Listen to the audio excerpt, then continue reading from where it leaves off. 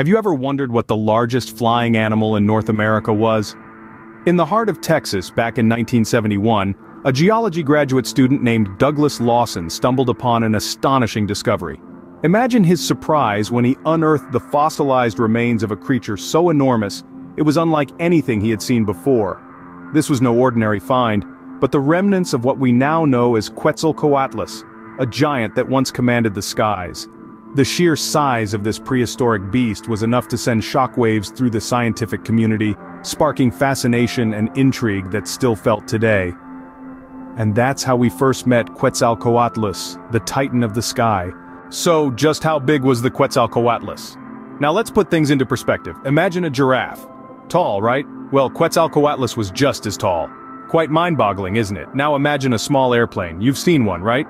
The wingspan of Quetzalcoatlus was as wide as that airplane. It's hard to believe, but it's true. This magnificent creature, with its staggering height and wingspan, was the largest known flying animal of all time. It dwarfed even the biggest birds today, making them seem tiny in comparison.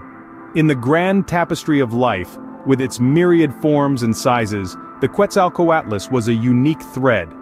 In terms of size, Quetzalcoatlus truly stood alone in the animal kingdom. With such a large size, what did Quetzalcoatlus eat?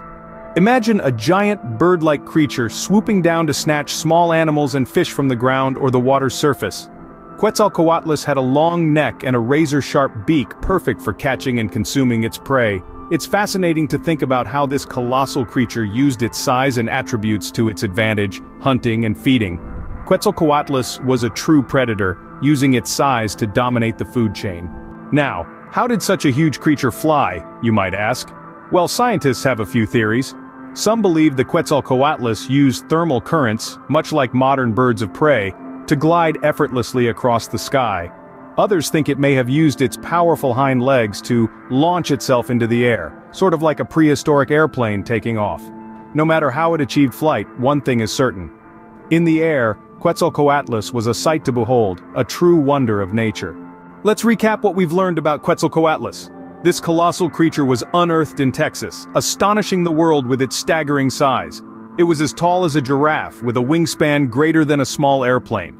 Its diet consisted primarily of small animals, feeding on the ground rather than in the air. Despite its size, Quetzalcoatlus soared through the skies with grace and ease. So there you have it, Quetzalcoatlus, the largest flying animal to ever exist in North America. Subscribe to Kids Math TV for more fun and educational videos.